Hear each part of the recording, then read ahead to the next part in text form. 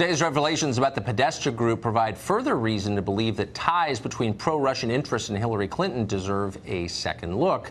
Republican Congressman Dana Rohrabacher represents California. He said he spent months trying to get a House hearing on Russia, Manafort, and the Clintons, all without success. Congressman Dana Rohrabacher joins us tonight. Congressman, thanks for coming on. We just spoke to one of your colleagues, also from the California delegation, Eric Swalwell, nice guy, about the connection between the Congress and Paul Manafort. I think you met with Paul Manafort, so a lot of people met with Paul Manafort. I've known Paul Manafort for 40 years. But why shouldn't all members disclose that?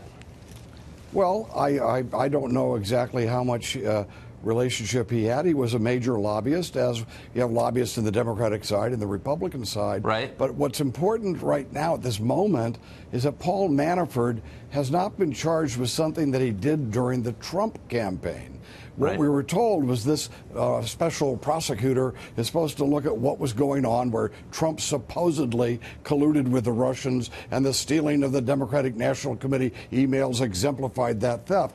Well, Paul Manafort has been charged with basically tax evasion and money laundering for something that happened way before the election. It had nothing to do with Trump before that. Now, if we're going to do that, why aren't we looking into Hillary, where it's not? I mean, I think Paul Manafort was supposed to have $18 million he's supposed to have some way evaded taxes on. Well, what about Hillary, who got $150 million for the Clinton Foundation, and Bill Clinton, who got $500,000 in his pocket by these very same Russian oligarchs? And guess who was supposed to investigate that? Mr. Mueller himself. He was the director of the FBI.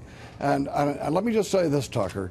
I had a witness that was basically a secret witness. He was an informer to the FBI. They had an operation going there to watching what was going on with the Clintons and these Russian oligarchs, and he was placed under a gag order. Mueller kept him under a gag order all this time, although no charges were ever filed against the Clintons. That gag order, we finally got it released a couple days ago. And look, when people look back, who's being corrupted? Okay, no corruption is good. I mean, that's as simple as that. But having these people claim, you realize now, they never talk about the emails that were being hijacked by the Russians from the DNC, because now we know that the Russians didn't do it. And so they've dropped that. Now they got Paul Manafort on something he did way before the election. Now, the American people have to understand their attention is being diverted from the wrongdoing of the Clintons and this power grab of trying to prevent President Trump from assuming the powers that he received from the voters in the last election by disrupting that with these phony charges of collusion with the Russians. Well, a lot of people are making charges about things they themselves have done. I think Freud had a term for that. Transference, maybe, something like that. Anyway, Congressman, thank you. I appreciate it. God bless. Thank you, Tucker.